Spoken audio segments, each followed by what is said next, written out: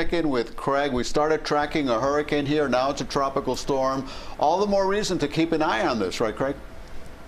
Yeah, right. And it will probably be a hurricane again before all is said and done. In fact, we're going to go over to the National Hurricane Center and talk to the director there, Ken Graham. And Ken, from just a fascinating meteorological point of view, this storm really has been one to watch over the last 24 hours. We were talking about the different steering currents and how the strength of the storm really plays a role here.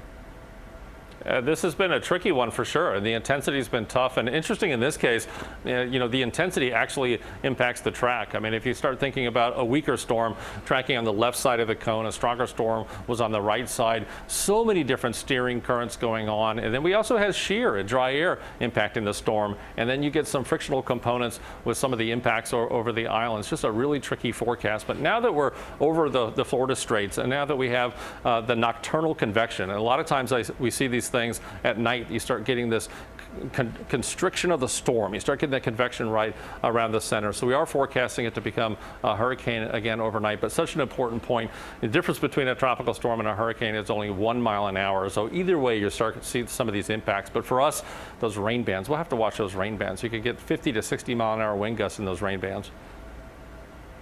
And we're talking a slower moving storm too. Now, I think we were thinking that earlier, but it seems that now the departure of the storm will be a little delayed as well as the onset.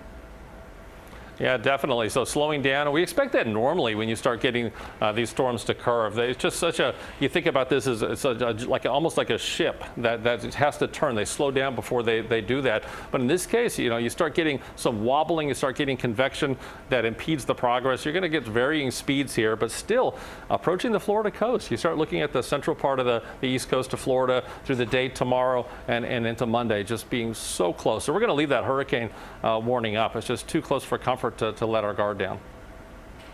Yeah, definitely. And for us, of course, the tropical storm warning, because I think we will see tropical storm conditions, especially in Broward as we go through the night, and some tropical storm gusts in Miami-Dade at least.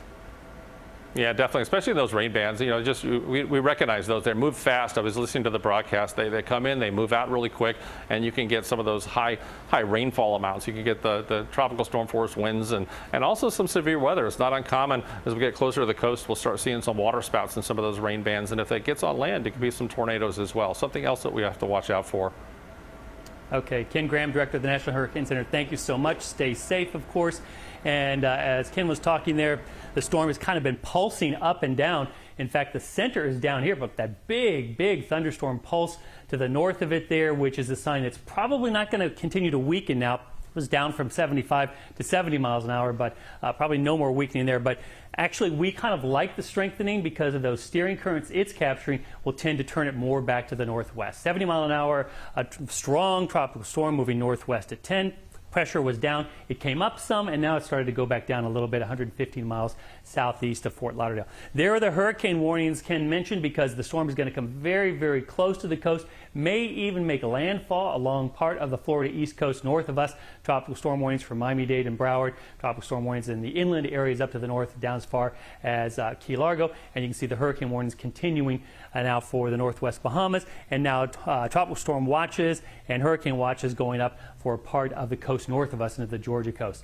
Here's the cone, the threat cone as we call it, because it includes the tropical storm conditions and the threat for hurricane conditions. And there is the outline of the cone, pretty thin because the cone starts, of course, from a point and then kind of spreads out. And you can see the tropical storm conditions forecast to overspread us tonight, and then overspread much of the coast tomorrow. And then look at this, the forecast takes it still as a tropical storm all the way up, pretty much skirting up the east coast. So trust me, everybody along the eastern seaboard is watching this almost as closely as we are. I know we're watching really close because it is very close. Hurricane hunters have been out during the day. That's an Air Force plane.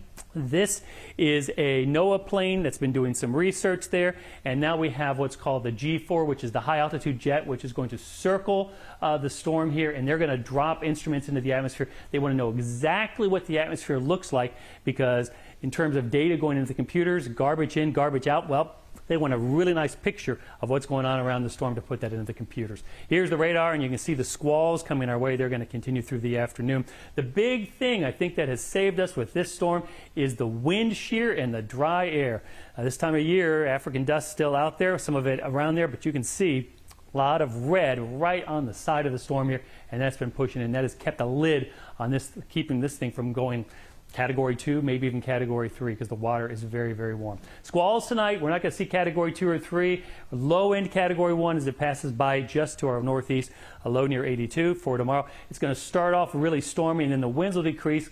By afternoon, I think just sun and storms. The winds will swing around during the night. I say stay near port tomorrow. It's not going to be the best day on the water because it's so windy, and taking us through the upcoming week. Weather slowly improving tomorrow, and it's back to summertime back on Monday. Back to you.